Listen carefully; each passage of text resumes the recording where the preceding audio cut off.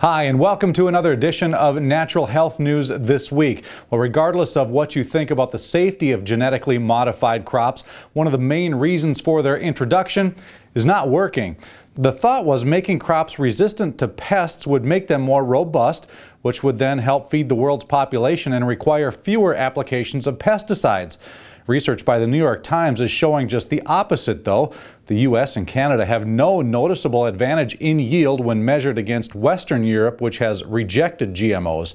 And while insecticide use has fallen by about a third in the U.S., the spraying of herbicides, which are used in much higher volumes, has increased by 21%. Are you getting your essential fats? Research indicates that diets rich in omega-3s can help prevent the onset of high blood pressure in healthy young people. The study included just over 2,000 healthy young adults.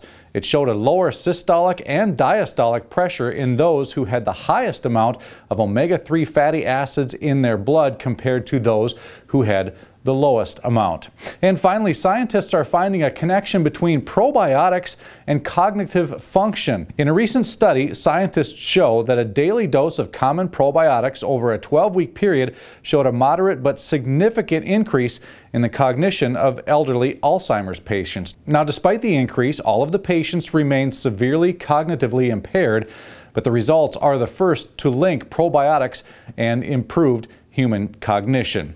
That's a look at what's making news in the natural health world this week. For more on all your natural health needs, make sure to go to iHealthTube.com. Hi, and thanks for watching this video. If you like that video and you like our channel, the best thing you can do is support us with a Patreon donation. You can find the link here on the right. Also, subscribe to our YouTube channel. Again, that link here on the right. While you're at it, be sure to check out some of our more recent videos as well. You can find those right below. Thanks again for watching.